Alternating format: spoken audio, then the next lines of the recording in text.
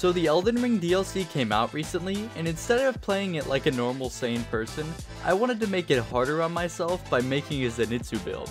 So make sure to like, subscribe, and get ready to touch Radon. To access the DLC, you first need to beat Radon and Moog. I've already done both of those, so I went ahead and talked to Leda and touched the creepy finger in the spider sack. Now here we are in the shadow of the Erdtree, and there's only a few things left I need to get the Zenitsu build ready to actually do the playthrough. Before becoming a crybaby though, I went over and talked to this cool gladiator chick. Lady Leda spoke of you. You're that tarnished.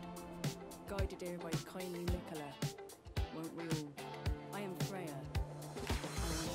After chatting with Freya, I got my first Erdtree fragment, which are buffs exclusive to the DLC. The dungeon I'm in houses the Ash of War I need, so I went ahead and dodged some statues with swords, dodged a few traps, and I got my Ash of War.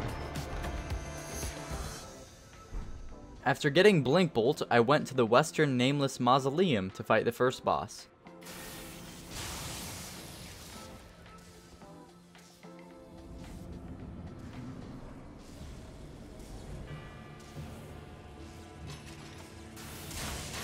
Oh, did I say fight? Oh, I'm sorry, that's not what I meant. I meant I got slaughtered, yeah. I lost to this guy a ton of times, so I went around talking to NPCs and getting some Erdtree fragments before I fought him again. Formerly in service to Lord Moog, but now, like you, another soul guided by kindly Nicola. Hello there. You the tarnished. Lady Leda spoke of you. Another tarnished. Guided here by Nicola the Kind. My name is Tia. I too am tarnished. And here on kindly Nicola the Kind. So, well, here's to new beginnings, I suppose. After that hefty yap session, I was back to fighting the boss.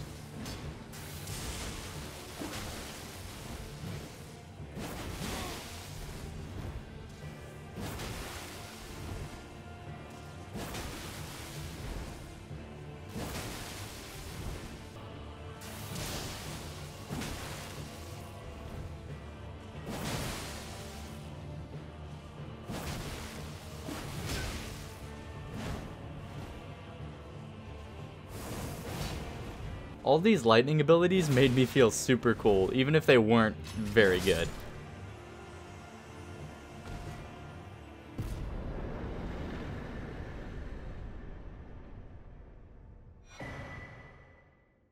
Beating that boss was cool and all, but I wanted to check out a few new areas and explore, so I went back to where that bearded guy was and opened that giant door that was behind him.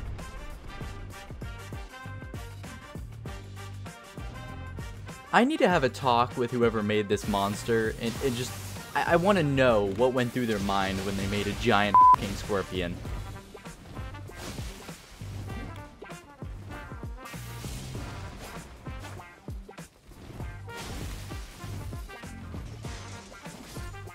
But who cares about scorpions, right? We're right here next to the Poop River, getting tag teamed by shadow dudes.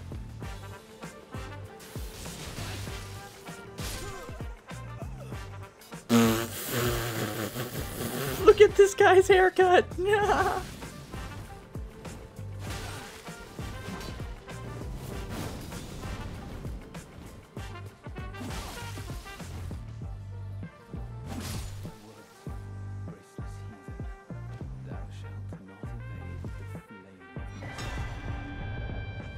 And now we're at the Poop Waterfall, getting tag teamed yet again, but this time I won.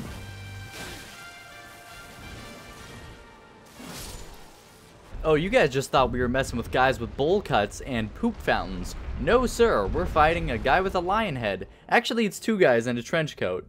I'm not kidding. Look up the lore. It's actually two guys.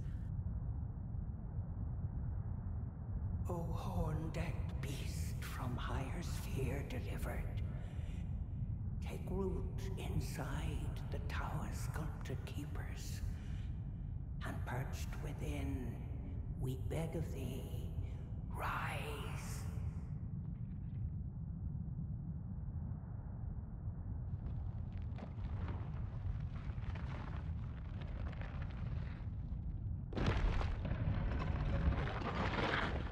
Dance and cavorn,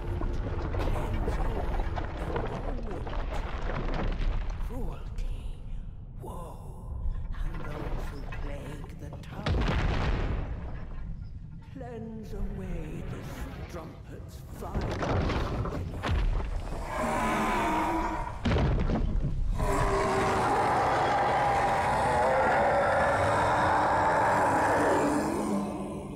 I wonder if his breath stank.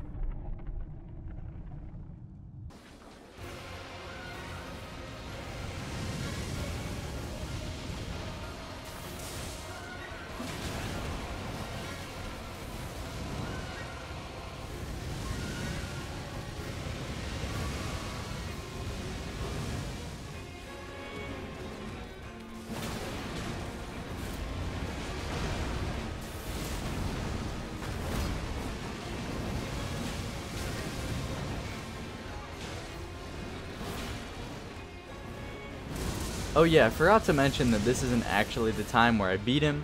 I beat him later on, but I lost the footage for that, so I'm just going to show you the time where I fought him, where I got closest to beating him, that wasn't actually beating him.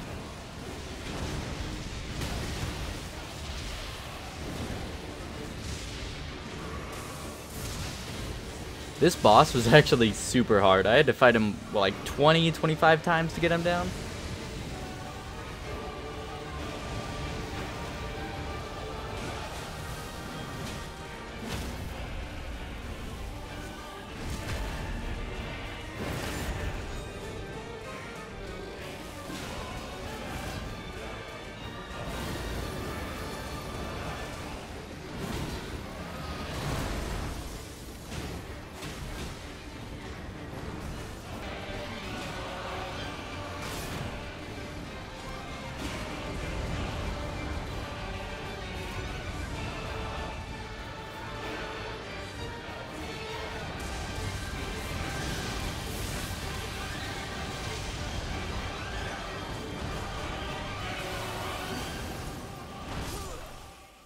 After beating a glorified bobblehead, I narrowly escaped a fight with a ghost flame dragon. Those things are terrifying. Look, everyone, point and laugh, point and laugh, point and laugh, point and laugh, point and laugh. Look at his head, look at his head. Ha ha ha ha. Ha ha ha. You don't get to heal. Hey, look, the Cerulean Coast. It's a perfect place to take your loved ones on a nice, relaxing vacation. Oh my god, a dragon. Man, here we are fighting R'hllana. I hated this chick, man. I fought her so many times, almost as much as I fight Radon at the end. But, dude, I couldn't beat her by myself. I had to spawn in people. I'm sorry. I just couldn't.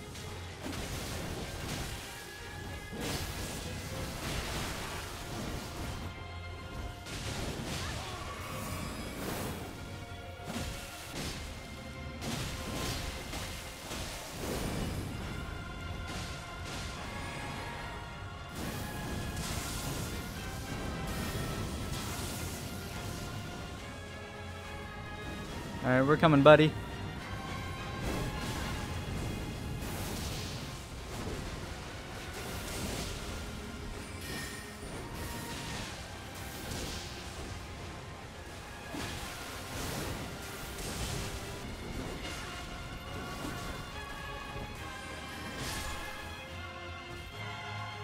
We did it! Yay!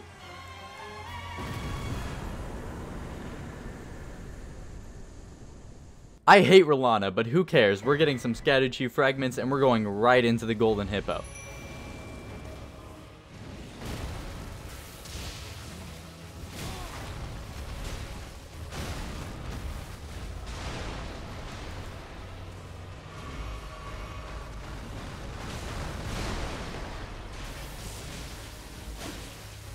This guy was super easy. He only took me like 12 tries, which is like nothing.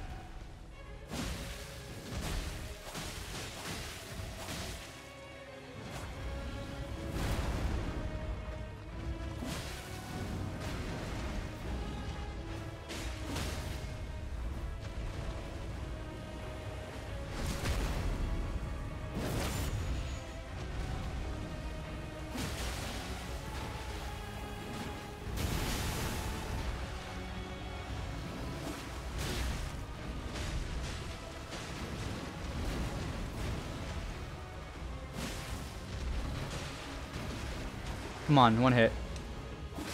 Let's go! Let's go! Oh, let's go, dude! Okay. Okay. After exploring a bit around the map, I found this boss at the end of a dungeon.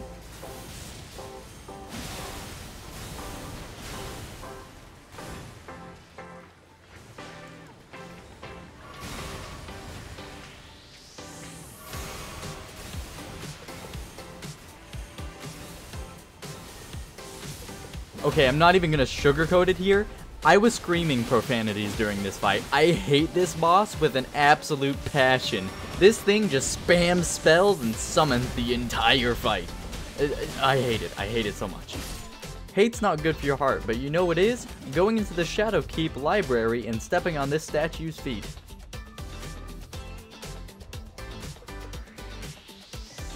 I completely forgot about Mesmer and that he's actually in that Shadowkeep place. But yeah, I like kind of skipped him, but I went back later. In these ancient ruins, which were my favorite place on the map, I saw a golden hippo, I schmurdered it, got some Scatterchief fragments, and found these dogs, which turned out to be snakes. Oh, these are snakes! They're snakes! Oh, they're snakes! I thought they were cool! I thought they were cool! I'm sad those snakes weren't as chill as I thought they were, but here's a lion fight.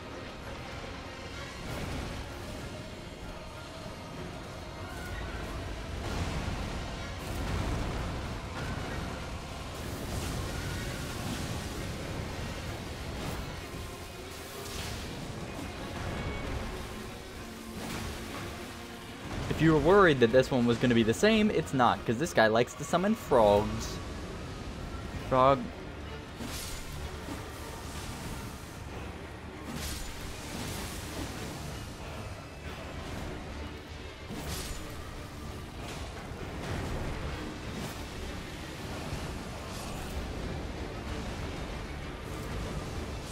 It just sucks that my mimic doesn't know any better not to step in the death blight.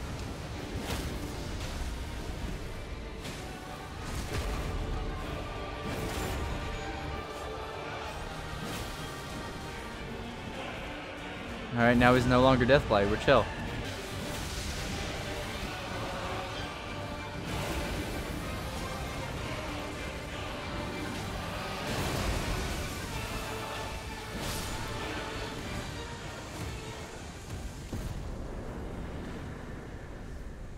At the end of the ancient ruins, you can find Romina, Saint of the Bud. She is my favorite boss in this DLC. Really fun, and her weapon is super cool.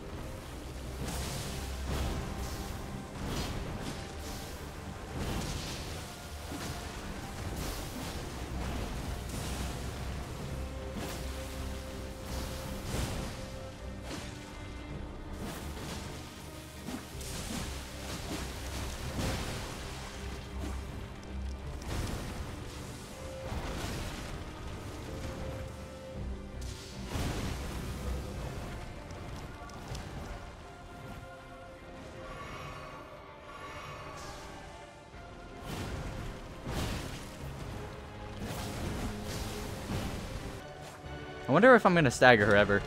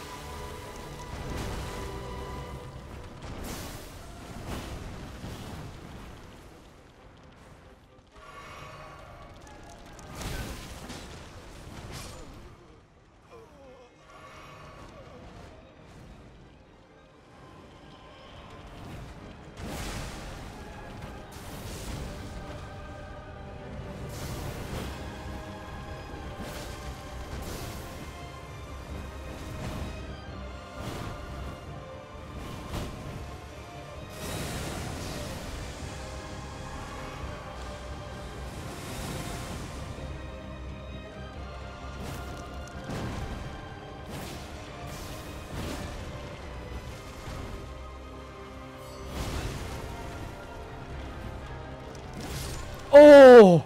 I almost got greedy there. That is such a good boss fight. Of course I'm getting angry, but that is a really, really fun, good boss fight. Hey, I wonder if this is Mesmer. In the embrace of Mesmer's flame. Yep, all jokes aside, here's the real boss fight.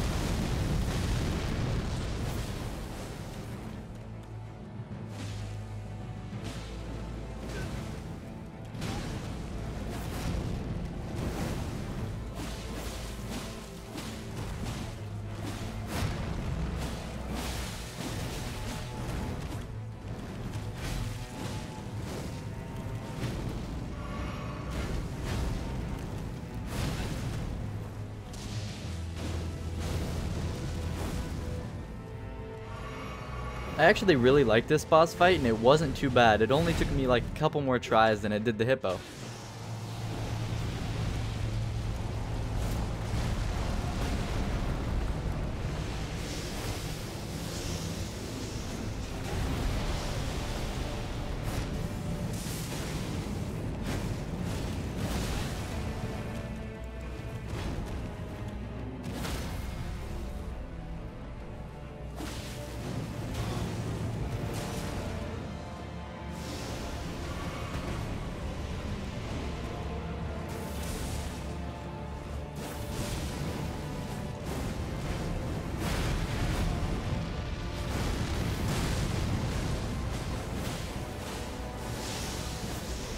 Oh my god, no. No, don't do this to me.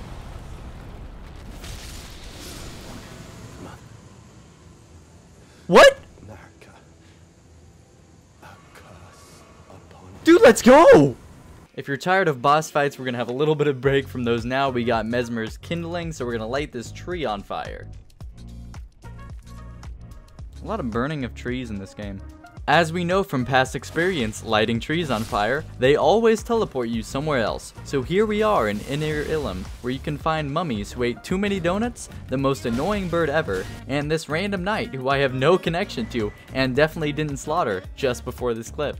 We're finally on to the final fight, but I do have some bad news. I wasn't able to do it by myself. I gave it like 60 or 70 tries with just me and my mimic, and I could not get him below like 25-30% health just because that last phase is so difficult.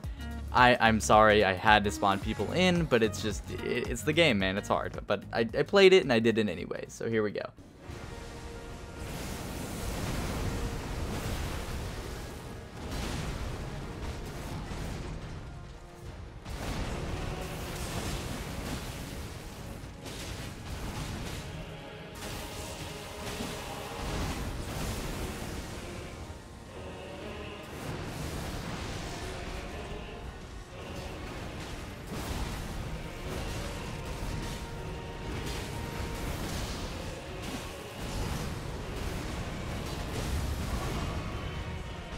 As hard as it was, this fight is very fun. I do like it because Radagons is my favorite character in Elden Ring, but yeah, it's just really, really difficult.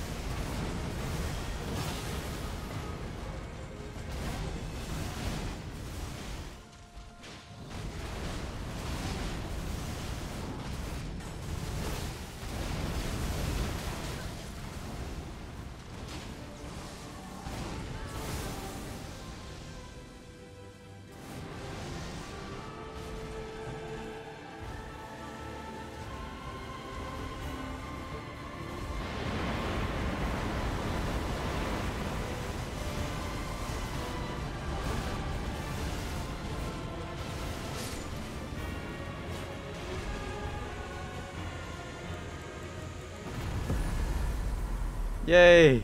God? He's a god?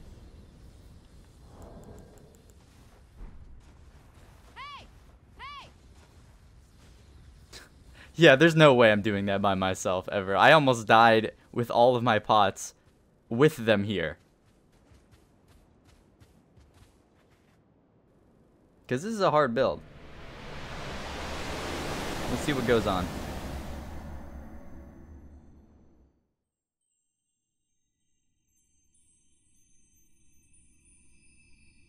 Lord brother.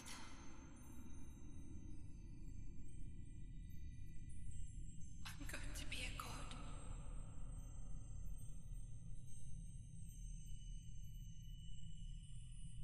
If we honor our part of the vow,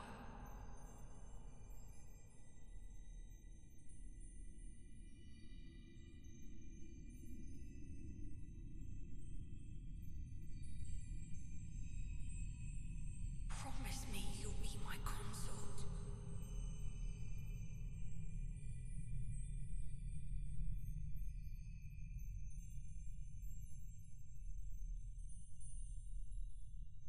I'll make the world a gentler place. All my homies hate Mikola, but besides that, that's it for this playthrough. I'm not doing any of the other side bosses because I just don't care to do them with this build. It's really difficult and this build is not great. If you do want to play it with this build, it's a bit of a challenge, but it is fun, so I'll leave that in the description.